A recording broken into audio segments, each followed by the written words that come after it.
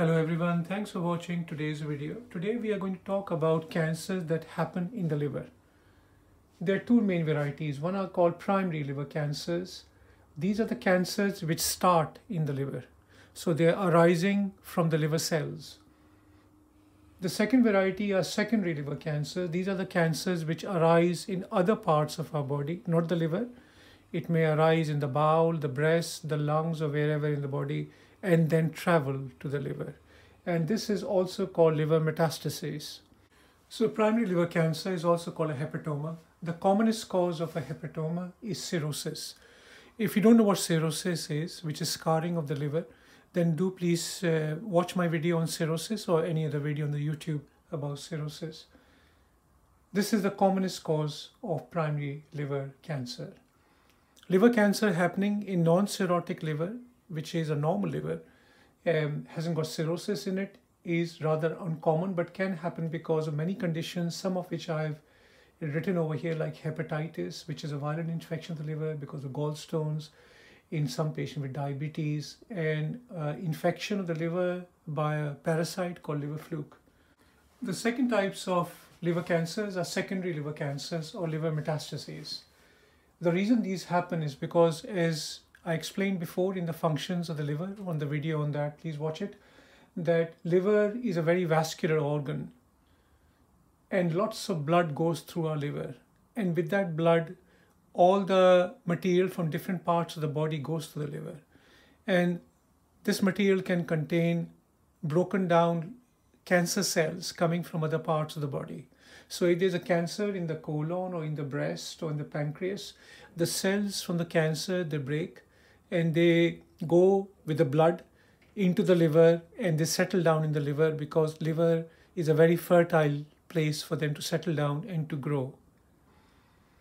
So I've written a few sites where the tumors or cancers from these sites can grow to the liver. It can happen from other sites as well, but these are perhaps commoner sites that came in my mind. Colon cancer or bowel cancer is one of the commonest sites because all the blood from the colon goes through the liver. Breast cancer is again a common site. Cancer of the pancreas. Cancers called neuroendocrine tumors, which are halfway between cancerous tumors and benign tumors. They can act both ways. Melanomas and tumors or cancers coming from the ovary and the testicle. They can all go to the liver. So what symptoms can patients get who develop liver cancer? Some of the symptoms of early liver cancer are very non-specific, which means they are so common with the conditions like flu, not feeling well, etc., that they're usually ignored by the patients.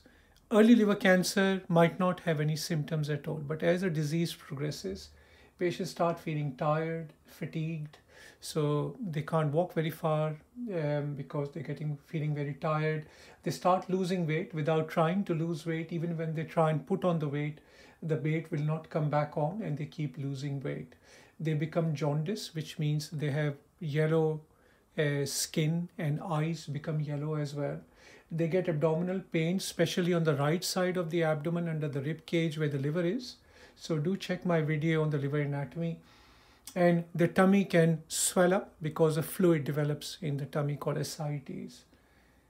Patients who have secondary liver cancer, which means coming from somewhere else, obviously they can get all these symptoms, but in addition they can also get symptoms from where the primary tumor is. So if the cancer is coming from the bowel or the colon, then they might have change of bowel habits.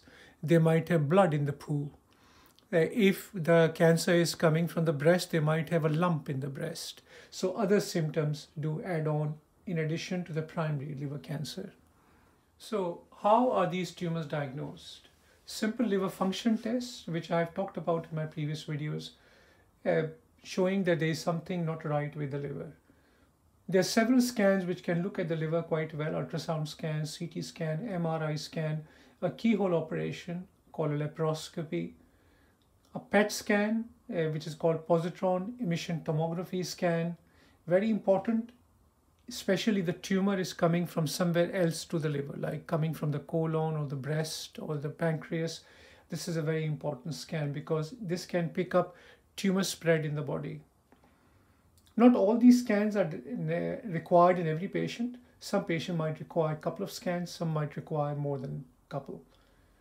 Sometimes a biopsy is very important because without a biopsy, a doctor might not be 100% sure that what sort of cancer it is and what sort of treatment will be required. So treatment of liver cancer is quite variable. It depends on many factors. Factor number one is the fitness of the patient. Factor number two is where the tumor is coming from, whether it is arising from the liver or it's coming from somewhere else from the body into the liver. Number three, how advanced the disease is in the liver. Is it in only one place in the liver or is it in multiple places in the liver? And what is the size of these tumors in the liver? Has it spread anywhere else in the body from the liver, like the bones or in the lining of the tummy, etc.? So all these things are decided by a group of doctors and nurses. Those doctors are not just surgeons, but also doctors who look at X-rays, who are also oncologists, experts in chemotherapy and other forms of treatment. So depending on the stage of the disease, they can decide whether chemotherapy is necessary or useful to the patient, because do remember, not every patient is suitable for cure. Not every patient disease is suitable for cure. In some patients, the treatment is aimed to reduce the size of the tumor so the patients will have a better quality of life until the life ends. So chemotherapy, and these days quite advanced chemotherapy is available, like chemoembolization, targeted chemotherapy, which means that chemotherapy can be delivered directly to the tumor in the liver. Liver tumors can be burnt with electric current or by microwave treatment, or called electrocoagulation of the liver. Surgery is available. Obviously, part of the liver can be removed. Even liver transplants can be done in small percent of patients.